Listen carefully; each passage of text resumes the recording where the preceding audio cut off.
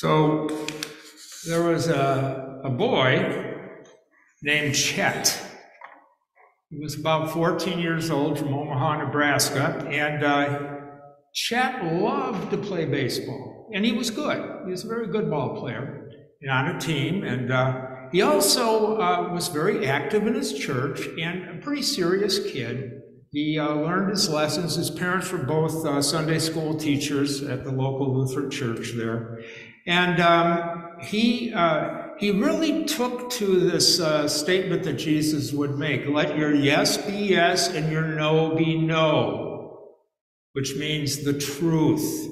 There is an objective truth to everything in life.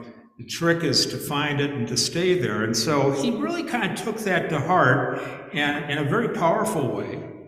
And one of the things that he struggled with was his baseball coach would sometimes teach the kids how to, let's say, cut corners playing the game of baseball, or to give themselves an advantage. And one of the things that the coach taught was that if the pitcher is pitching way inside, you have a couple of options. If it's early into the count, you could just let it go and take the ball, or you could gently lean in and get hit. But you gotta be careful, because if the umpire catches that it's intentional, you'll be out of there. Or if it's coming in close, you could elect to fake getting hit. And if it works, you take the base. Well, anyway, Chet found himself trying to deal with this situation one day. It was the 7th inning. That's the end of a game for that age, 7 innings. It's the bottom of the 7th. His team is down by a run. There's 2 outs. Chet's up to bat. The ball comes in very close, and he fakes getting hit. The umpire awards him the base. So Chet, as he's trotting down to first base and everybody's cheering and everybody's excited and all this good stuff, he has this sinking feeling that maybe he is drifting from that true north a little bit.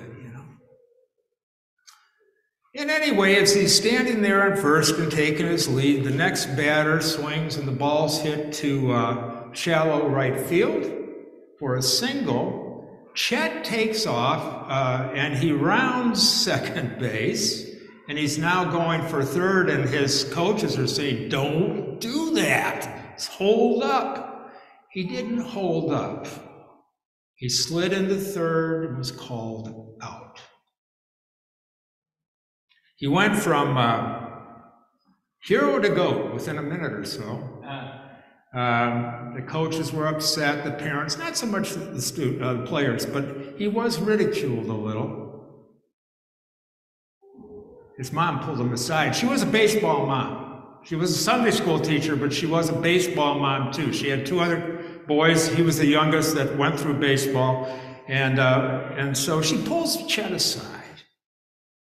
And Chet's kind of down in the mouth a little bit. And she told him, she said, you know what, Chet? I know what you were going through, and I know what you did. And frankly, I'm proud of you. That was a tough thing to do, to go for it, knowing what was probably going to happen. And it's hard sometimes in this world to do the right thing when the world says the wrong thing is the right thing to do. It's tricky. It's hard to make sense of these things. And then she told Chet a story about the meaning of the cross. And surprise upon surprise, the lesson that she was working with was today's lesson from 1 Corinthians that was read by Chris earlier. And she said to Chet, she says, you know, there was this church in Corinth, and it was a big church. It was a successful church. It was a church that was comprised of mostly what they would call Gentiles, people who were not Jewish, who came into the faith. So these were non-Jewish people that come into the faith. And they believed in Jesus, they believed in his ministry. However, the church had some conflicts about how much one really needed to follow Jesus. She said, you know, there were a lot of rich people in this church, as there were in others, but there were a lot of rich people who certainly made sure that the poorer members had enough food and all this other thing, but they were also, they really still liked showing off. They liked showing off with the finest clothes, and they wanted to sit in a place of honor. They wanted to be honored for who they were and the money that they had. And that created a real problem. And when understanding the cross of Christ and what that really means, you could almost say that they saw the cross as a bit of foolishness. They had no particular interest, it would seem, in picking up their cross and following Jesus, although, you know, these things are tricky. But she said Jesus and his cross represent the truth and the hope that all people of God are loved and that all people should be treated with dignity. She said to Chet, she said, well, I'll tell you what, today you demonstrate that the cross is wisdom and that all should be free. You stayed on true north, the objective truth, which is the cross. It's absolute truth. What Jesus taught was absolute truth. He did not deviate, and he never, ever compromised. The truth. Well, does it really apply to something as simple as a game of baseball? Are we splitting hairs here a little bit? I guess the way things work is that little dishonesties, when properly executed, can build bridges to larger ones. It all has to start somewhere. What is the gateway? We talk about gateway drugs. What is the gateway on truth that allows one to carry on and go in a whole different direction? Now, I got to be honest with you. There have been times in my life where I've caved into dishonesty in favor of some sort of gain. I have certainly done it. And as I think about it, I was too afraid to do anything else. Even though I knew it was wrong. There was just so much pressure to conform that I had to somehow push the truth down and bury it in my stomach and keep it down until it dissolves. And the lie became the new truth.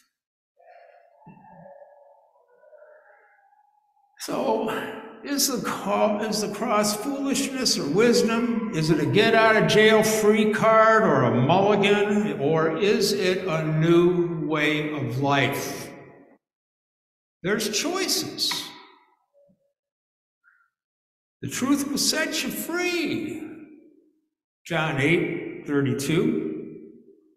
It is the peace that surpasses all understanding, and that peace will guard your hearts and minds, says Paul to the Philippians. It is in all ways the objective truth. It's always there. It's a matter to find it. It's always there. Or are we in bondage to sin and cannot free ourselves? Is it either or the other? If we're honest, maybe a little bit of both. You see, when we struggle with these matters, it's akin to fighting the good fight of faith, yes? I think so. Not just worshiping Jesus, but following Jesus. And when we follow Jesus, it's at that point, and only that point, that the cross becomes wisdom. Chet and his mom were onto something, I think. And the good news is, so are we. Amen.